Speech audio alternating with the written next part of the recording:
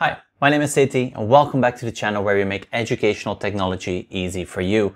In today's video, we're going to be going into our Google Calendar and I'm going to show you all you need to know about the new appointment scheduling feature.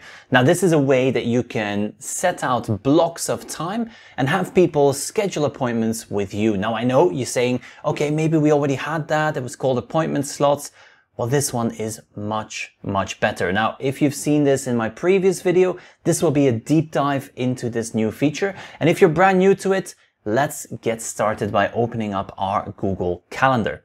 Now here I'm in my Google Calendar and by default, everything is still set to use appointment slots. So let me show you what the old version looks like first, and then we'll show you the new version. Now in the previous version of this feature, you were able to select a chunk of time and then here under appointment slots, create those individual slots that people can book.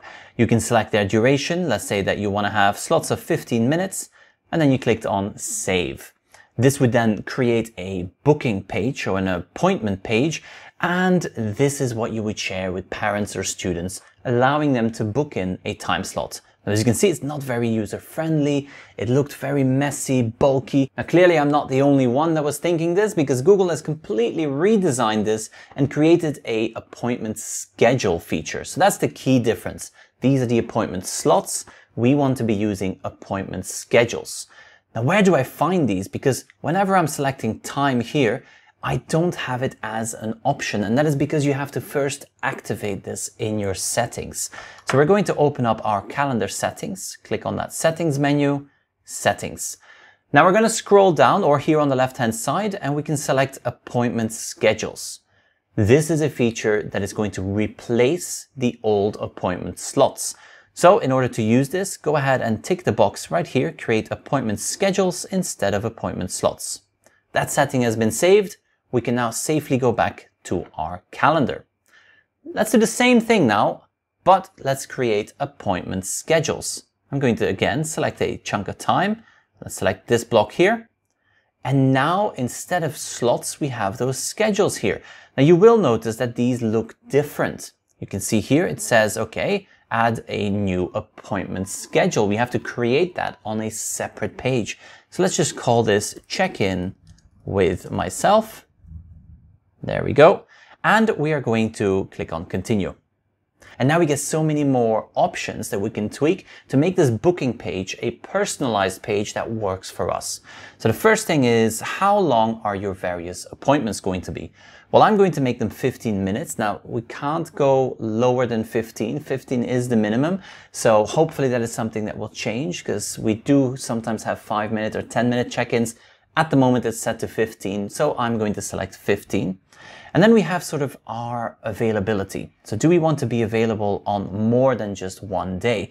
If you do want to do that, then you can always click on that plus icon here and you can add an additional period. So here, for example, on Monday, I'll be available from 9 till, let's say, 12 p.m. So we're going to select that. And then on Thursday, we'll leave it as we've selected on our calendar. I'm going to scroll down.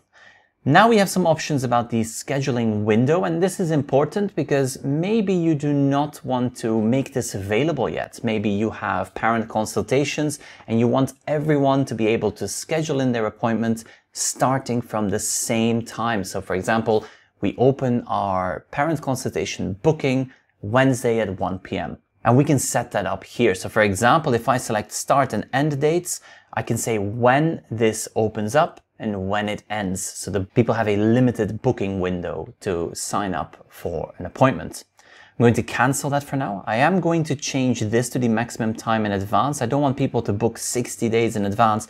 Let's say, okay, we can book about 20 days in advance. And the minimum time before the appointment, I want to get sort of a couple of hours to prepare myself. So I want them to book at least 12 hours before the actual appointment. Now here under adjusted availability, you can have exceptions. So let's say that you have a holiday. Well, you can always click on change the date's availability. So for example, here we have this Monday and Thursday, but I don't want to be available Monday the 25th. So I'm going to just change that. I'm on a holiday. So we're going to change the Monday the 25th availability. I'm going to say that I am unavailable all day long. And so we can add that in. We can have our holidays added as well. Scrolling down, we have our booking appointment settings, and this is an important one, especially for consultations, to add in a buffer time. And this is the buffer time in between the different appointments. So here, let's add in a buffer time of, let's say, 5 minutes. Let's give ourselves 5 minutes between each appointment, and then also have a maximum number of bookings per day. I'm not going to set this up, but you could limit yourself to say maximum 5 people a day. I don't see more than 5, or maybe 10 or 20. It's completely up to you. You can set that up here. The color is just the color that this event will have on your calendar. So if you wanted to choose green, for example, then all those appointment schedules on your calendar will show up in that green color. Let's go ahead and click on next. And now we're talking more about what it will look like. So here we have our booking page photo and name. Do we want to display that, or do we want to change that? This is what it will look like at the moment. I'm okay with that. This is a demo account. This is what it will display. You can also add in a location or conferencing. Let's say that these are virtual meetings. Well, let's go ahead and select Google Meet. This will then automatically create a Google meeting for each individual appointment that has been booked. We can add in a description. This could be a reminder of what you expect people to bring, or what you would like them to have available with them for that meeting, or maybe just a quick little description of what that appointment is all about. And then we have our booking form. Now, the booking form by default will have 3 questions: first name, surname, and then also their email address. You can add in additional questions, and this will be filled out by people as they are booking an appointment. So for example, if it's a parent consultation, maybe you also want to add in the name of the child and that child's class. Now, at the moment, we have a maximum of 4 questions that are asked, and so we can't add in both the year group and the student, unless we of course change this and say year group and student name. There we go. Save that, and then parents will be prompted to fill this out. We can scroll down, and we can also set up our booking confirmations and reminders.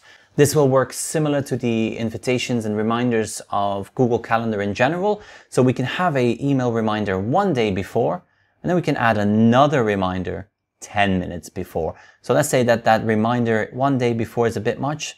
Maybe let's change that, and let's remind them 3 days before, and then again 30 minutes before. That way they get an email 3 days ahead of time, and then another one 30 minutes before the meeting is going to take place. Let's go ahead and click on save. And this has now been set up. So as you can see here, we can still tweak it afterwards. We can click on that little pencil symbol to tweak it, change it, or we can click on the open booking page. And as you can see from this booking page, the interface of appointment schedules is much more user-friendly. We have our different days that we are available here on the calendar. We can switch between these, as you can see, and we can book these various time slots, taking into consideration that buffer time we've set up. So let's say that I want to book in this 10 a.m. I would click on that, and then I get those 4 questions that I've set up as individual items. So you can see here, first name, last name, email address, and then year group and student name. And so parents will be prompted to fill this out.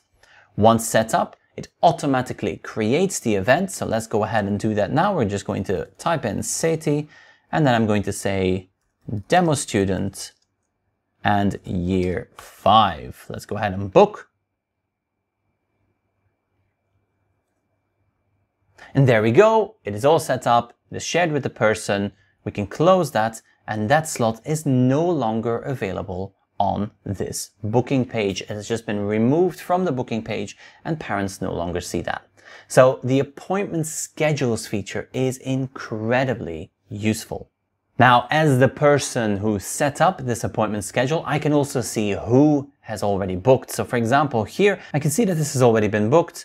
When I click on it, I also see who has booked this, and scrolling down, I get that information that I requested in that form. So a great way of setting up virtual conferences, check-ins with students, or maybe even just drop-in sessions or training. I hope you found this helpful. If you did, make sure to subscribe to the channel, leave a like down below. How would you use this in class and with students and parents?